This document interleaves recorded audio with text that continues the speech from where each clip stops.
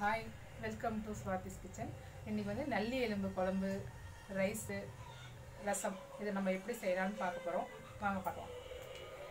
நல்லி எலும்பு 1 kg எடுத்து வச்சுருக்கேன். இதை வந்து நம்ம முதல்ல உப்பு போட்டு, உப்பும் மஞ்சளும் போட்டு ஒரு 4 சவுண்டு வச்சு எடுத்துடலாம். ஒரு சும் தண்ணி ஊற்றினா போதும். கொஞ்சமாக மஞ்சள். இப்போ இதை மூடி வச்சு பற்ற வச்சிடலாம். இப்போது இதை வந்து கிளறி விட்டுட்டு, இப்போ மஞ்சள் தூள் போட்டோம் இல்லையா, அதனால் கிளறி விட்டுட்டு இப்போ இது மூடிடலாம்.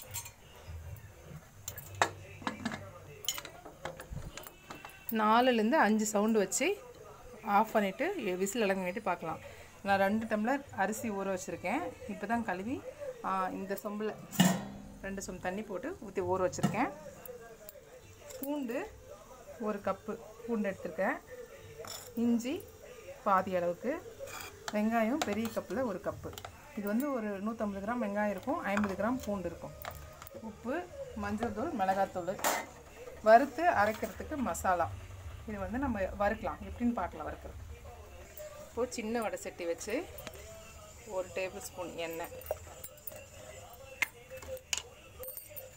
வந்து ஃபஸ்ட்டு வரமல்லி,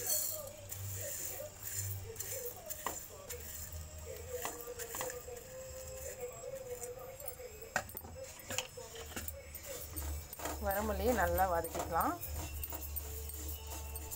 இப்போ வரமல்லி வறுப்பட்டுருக்கு, வாசனை வந்துருச்சு. இப்போ வந்து என்ன பண்ணலான்னா, கசகசா 1 ஸ்பூன் வந்து கசகசா, 1 ஸ்பூன் சீரகம், 2 ஸ்பூன் சோம்பு, 1 ஸ்பூன் மிளகு, இப்போ 3 ஏலக்காய், 4 பூவு, 1 பட்டை. இப்போ இது நல்லா அப்படி வறுத்துக்கலாம். நீங்கள் வந்து வரமிளகா போட்டு வறுத்துக்கிட்டு இருந்தால் வறுத்துக்கலாம். நான் இன்றைக்கி மிளகா பொடி சேர்க்க போகிறேன், அதனால் நான் மிளகா போடலை.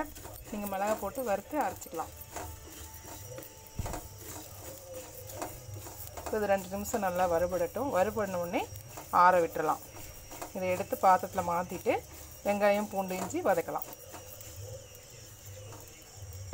இது வந்து ஒரு தட்டில் கொட்டியாச்சு. இப்போ வந்து வெங்காயம் பூண்டையை கழுவி வறுத்துக்கலாம். வெங்காயம் வதக்கிறதுக்கு 2 கரண்டி எண்ணெய் ஸ்லோ ஃப்ளேம்லேயே வச்சுருக்கேன். வெங்காயம் கழுவி வெங்காயத்தை சேர்த்துக்கலாம்.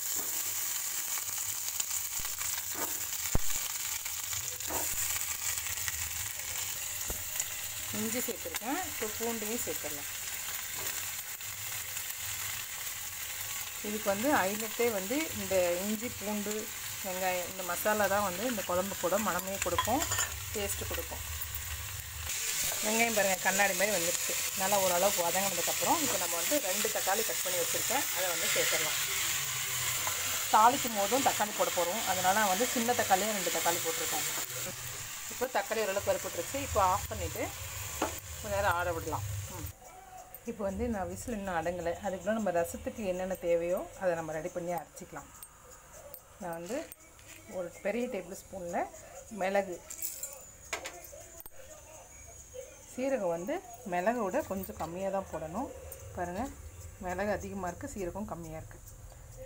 இப்போது இதிலே 4 பச்சை மிளகாய் போட்டுக்கலாம். தக்காளி, இது 3ஐயும் போட்டு அரைச்சி எடுத்துகிட்டு வந்துடலாம். நான் வந்து அரைச்சிட்டு வந்து விழுதை ஒரு பாத்திரத்தில், ரசம் வைக்கிற பாத்திரத்தில் வச்சுருக்கேன். இப்போது இந்த விழுதில் வந்து மிக்ஸி ஜார், அதாவது கழுவி ரசத்துக்கு அரைச்சோம் இல்லையா, அதை கழுவி வந்து இதில் ஊற்றிக்கலாம். ரசம் எவ்வளோ தேவையோ அதுக்கு தகுந்த மாதிரி தண்ணி ஊற்றிக்கலாம். இப்போது நான் புளி வந்து இந்த அளவுக்கு புளி, இதை வந்து தண்ணி ஊற்றி ஊற வச்சிடலாம் ஒரு 5 நிமிஷம். நம்ம ரசத்தை இப்போ தாளிச்சிடலாம். இப்போ வந்து நான் மிளகாய் வந்து வரமிளகாய் காரத்துக்கு தகுந்த மாதிரி நான் 4 எடுத்து வச்சுருக்கேன். கருவேப்பிலை, பூண்டு இடித்து வச்சுருக்கேன், மஞ்சள் தூள். இப்போ நம்ம தாளிச்சிடலாம்.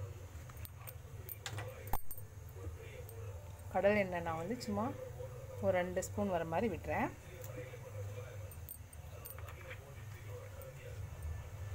எண்ணெய் காஞ்சதும் கடுகு உளுத்தம் பருப்பு கொஞ்சமாக போடலாம். கடுகு நல்லா வெடிச்சிருச்சு. இந்த சமயத்தில் நான் வந்து தாளிப்பு வடகம் இது வீட்டிலே செய்வோம். நாங்கள் ரசத்துக்கு நம்ம கண்டிப்பாக போடுவேன், தாளிப்பு வடகம் போட்டுக்கலாம். இப்போ வந்து மிளகா, பூண்டு எல்லாத்தையுமே சேர்த்துக்கலாம். வதங்கிட்டு இருக்கும்போது மஞ்சள் தூள், ரசப்பொடி ஒரு டேபிள் ஸ்பூன் வர மாதிரி போட்டுக்கலாம். ரசப்பொடி தேவையில்லை, நான் கொஞ்சம் போடுவேன். பெருங்காயம். இப்போது நம்ம கரைச்சி வச்சுருக்கோம் இல்லையா தக்காளி, அதை வந்து இதில் ஊற்றிடலாம்.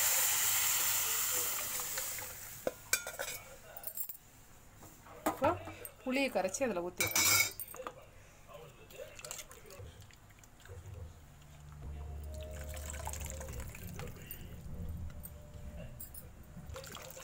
எப்பவுமே புளி கரைச்சிட்டு 2வது தண்ணி ஊற்றணும். அப்போ தான் வந்து அந்த புளிப்பு தன்மை கரெக்டாக கொடுக்கும். இப்போ வந்து கிளறி விட்டுட்டு உப்பு போட்டுடலாம்.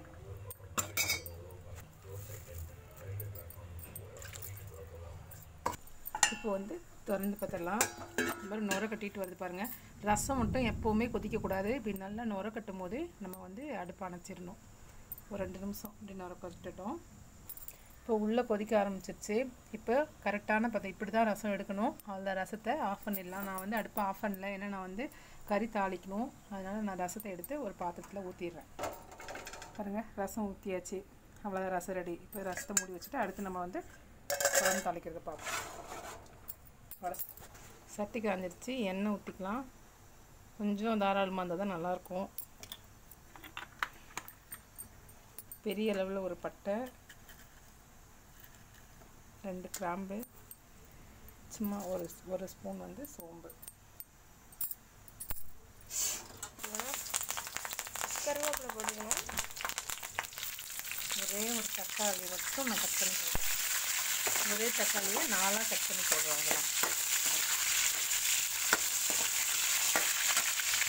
வதங்கிட்டு இருக்கும்போது இப்போ நம்ம வந்து இஞ்சி, பூண்டு, வெங்காயம், தக்காளி இதெல்லாம் அரைச்சிருக்கோம் இல்லையா, அதை சேர்த்துடலாம்.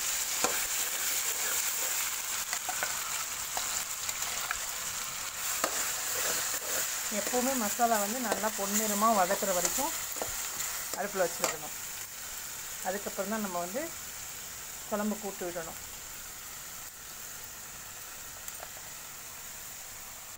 இப்போ ஓரளவுக்கு வதங்கிடுச்சு. இப்போ வந்து நம்ம கொத்தமல்லி, மிளகு, சீரகம் அந்த மசாலா அரைச்சி வச்சுருக்கோம் இல்லையா, அதை வந்து நம்ம இதில் சேர்த்துடலாம். அப்புறம் 2 டேபிள் ஸ்பூன் மிளகாத்தூள்,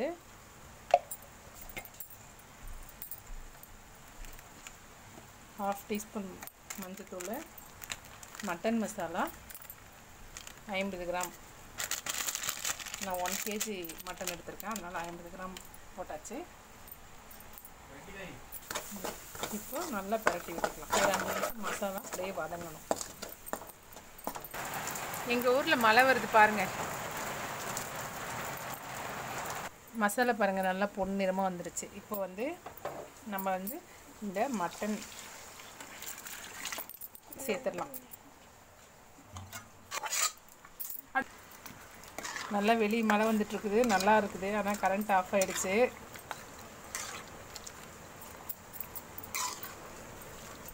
இப்போ இது நல்லா கலக்கி விட்டுட்டு தண்ணி கொஞ்சம் ஊற்றிக்கலாம்.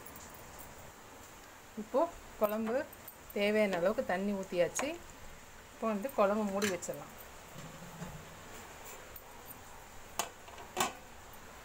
இப்போ நான் குக்கரில் சாப்பாடு வச்சாச்சு.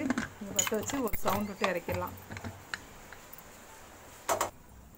இப்போ குழம்பு ஓப்பன் பண்ணி பார்க்கலாம். பாருங்கள், எண்ணெய் பூரா மிதந்து மேலே நிற்கிது. அப்படின்னா குழம்பு ரெடி ஆகிடுச்சின்னு அர்த்தம். பாருங்கள், அவ்வளோதான். இப்போ நம்ம சாப்பிட்றலாம். அடுப்பை ஆஃப் பண்ணிடலாம். நான் விசில் அடங்கி எடுத்துட்டேன் சாப்பாடு.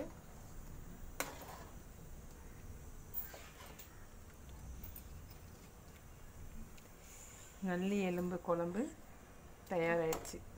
நீங்கள் இதே மாதிரி உங்கள் வீட்டில் செஞ்சு பார்த்துட்டு எப்படி இருந்துச்சுன்னு கமெண்ட் பண்ணுங்கள். மறக்காமல் சப்ஸ்கிரைப் பண்ணுங்கள். பக்கத்தில் இருக்க பெல் பட்டனை கிளிக் பண்ணுங்கள். அடுத்த வீடியோவில் பார்க்கலாம். தேங்க்யூ.